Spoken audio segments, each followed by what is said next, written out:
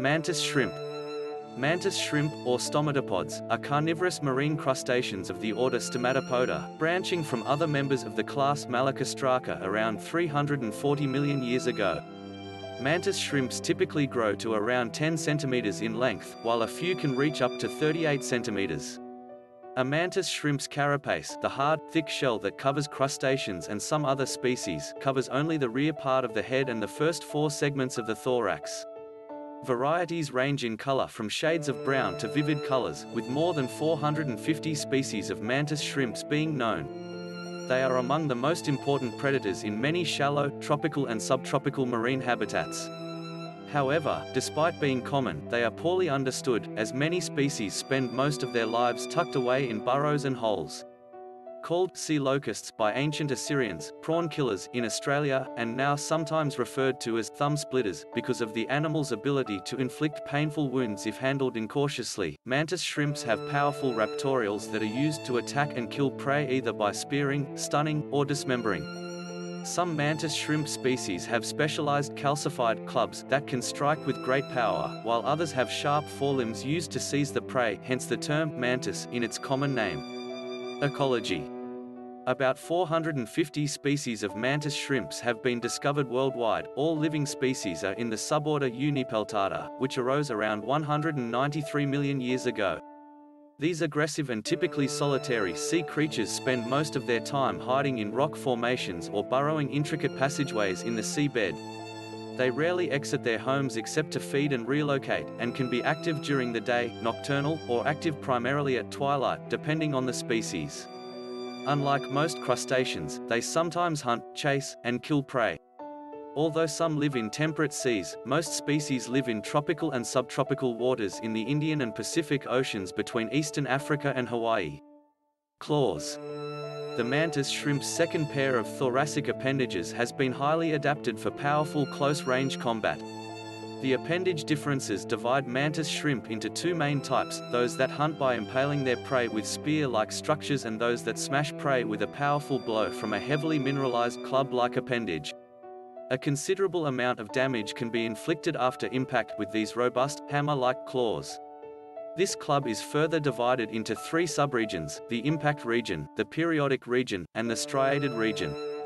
Mantis shrimp are commonly separated into 2 distinct groups determined by the type of claws they possess. Smashers possess a much more developed club and a more rudimentary spear, which is nevertheless quite sharp and still used in fights between their own kind. The club is used to bludgeon and smash their meals apart. The inner aspect of the terminal portion of the appendage can also possess a sharp edge, used to cut prey while the mantis shrimp swims. Spearers are armed with spiny appendages topped with barbed tips, used to stab and snag prey. Both types strike by rapidly unfolding and swinging their raptorial claws at the prey, and can inflict serious damage on victims significantly greater in size than themselves.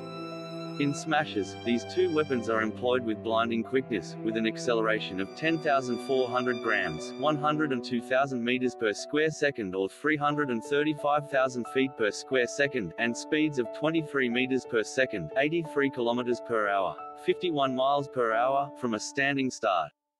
Because they strike so rapidly, they generate vapor-filled bubbles in the water between the appendage and the striking surface, known as cavitation bubbles. The collapse of these cavitation bubbles produces measurable forces on their prey in addition to the instantaneous forces of 1,500 newtons that are caused by the impact of the appendage against the striking surface, which means that the prey is hit twice by a single strike. First by the claw and then by the collapsing cavitation bubbles that immediately follow. Even if the initial strike misses the prey, the resulting shock wave can be enough to stun or kill. Smashers use this ability to attack snails, crabs, mollusks, and rock oysters, their blunt clubs enabling them to crack the shells of their prey into pieces. Spearers, however, prefer the meat of softer animals, such as fish, which their barbed claws can more easily slice and snag. The appendages are being studied as a microscale analog for new macroscale material structures. Eyes. The eyes of the mantis shrimp are mounted on mobile stalks and can move independently of each other. They are thought to have the most complex eyes in the animal kingdom and have the most complex visual system ever discovered. Compared with the 3 types of photoreceptor cells that humans possess in their eyes, the eyes of a mantis shrimp have between 12 and 16 types of photoreceptor cells. Furthermore, some of these shrimp can tune the sensitivity of their long-wavelength color vision to adapt to their environment. This phenomenon, called spectral tuning, is species-specific. Cherosk et al. Did not observe spectral tuning in Neogonodactylus urstedi, the species with the most monotonous natural photic environment. In N. bredini, a species with a variety of habitats ranging from a depth of 5 to 10 meters, although it can be found down to 20 meters below the surface, spectral tuning was observed, but the ability to alter wavelengths of maximum absorbance was not as pronounced as in N. weneri, a species with much higher ecological, photic habitat diversity. The diversity of spectral tuning in Stomatopoda is also hypothesized to be directly linked to mutations on the opsin gene's chromophore binding pocket. Despite the impressive range of wavelengths that mantis shrimp have the ability to see, they do not have the ability to discriminate wavelengths less than 25 nanometers apart. It is suggested that not discriminating between closely positioned wavelengths allows these organisms to make determinations of its surroundings with little processing delay. Having little delay in evaluating surroundings is important for mantis shrimp, since they are territorial and frequently in combat.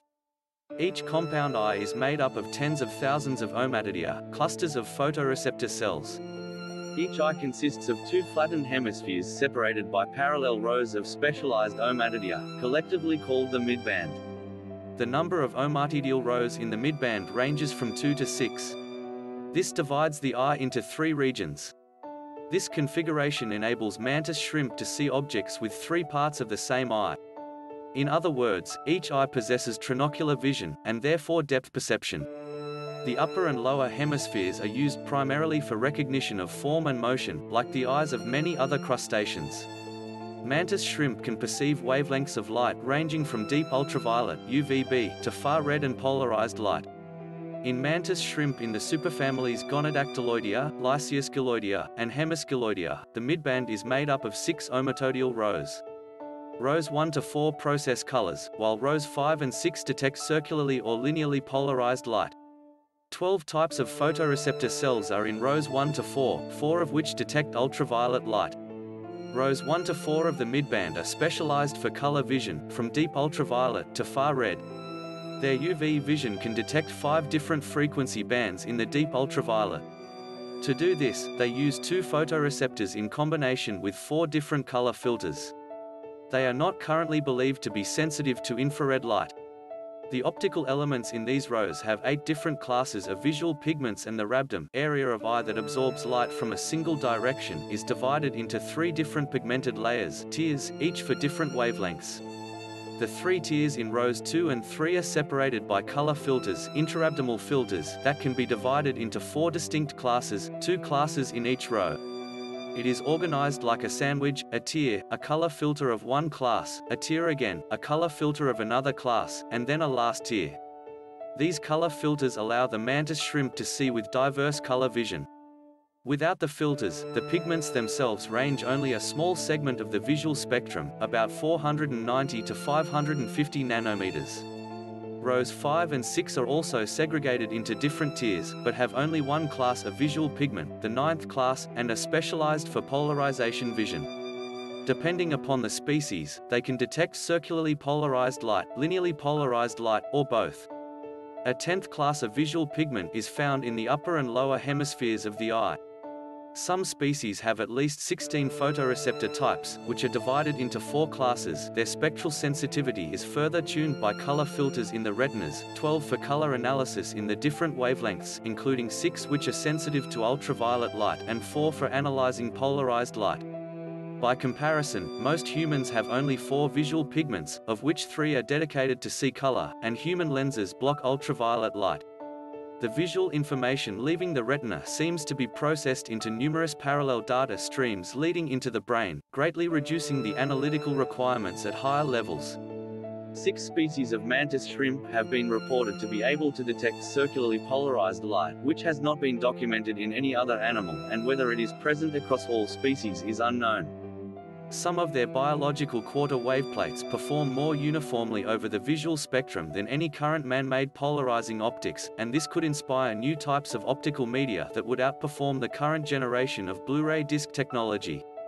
The species Gonodactylus smithii is the only organism known to simultaneously detect the 4 linear and 2 circular polarization components required to measure all 4 Stokes parameters, which yield a full description of polarization.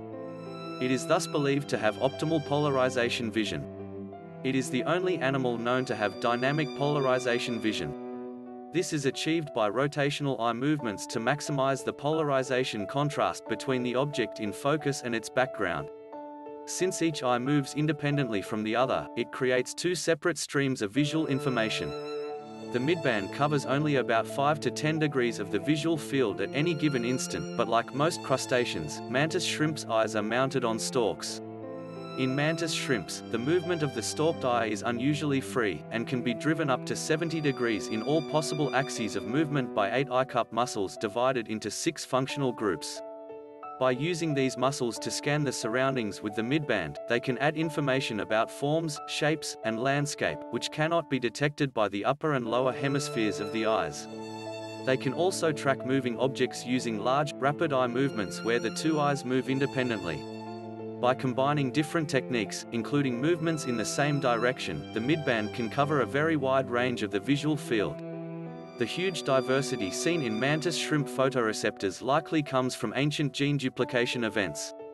One interesting consequence of this duplication is the lack of correlation between opsin transcript number and physiologically expressed photoreceptors. One species may have 6 different opsin genes, but only express one spectrally distinct photoreceptor. Over the years, some mantis shrimp species have lost the ancestral phenotype, although some still maintain 16 distinct photoreceptors and 4 light filters. Species that live in a variety of photic environments have high selective pressure for photoreceptor diversity, and maintain ancestral phenotypes better than species that live in murky waters or are primarily nocturnal. Thanks for watching.